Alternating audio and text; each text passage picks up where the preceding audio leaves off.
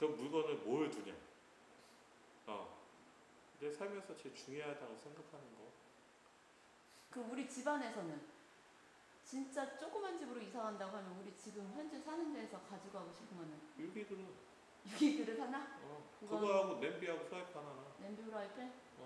냉장고 뭐고 다 두고 갈 거 아니야. 그리고 조그만 거 있으면 되고 세탁기도 조그만 거 하나만 나면 될 것 같아.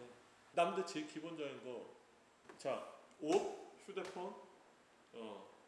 자기도 옷 진짜 두 벌이면 될 것 같은데? 빨아서 널어서 다시 입고 내가 마음에 드는 속옷도 두 벌. 양말은 욕심이 생겨. 제일 좋은 때 진짜 미니멀하게 살고 싶을 때 가장 좋은 방법은 내가 이제 여행을 떠나는 여행자라고 생각하는 거야. 그러니까 내가 얘기했잖아. 가방 안에 모든 짐을 다 넣는 거야. 그랬을 때 필요한 걸 아까 물어본 거야.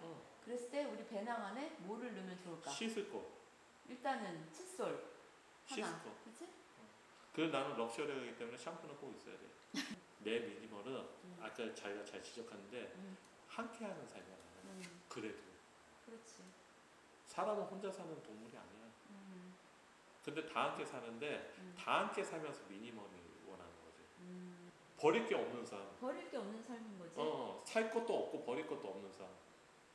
그 살 때 신중하게 살아야 되고 그게 진짜 필요한 건지 아니면 주변에 내가 응용할 게 있는지.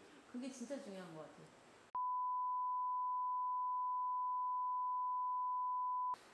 우리 점심 어떻게 할까?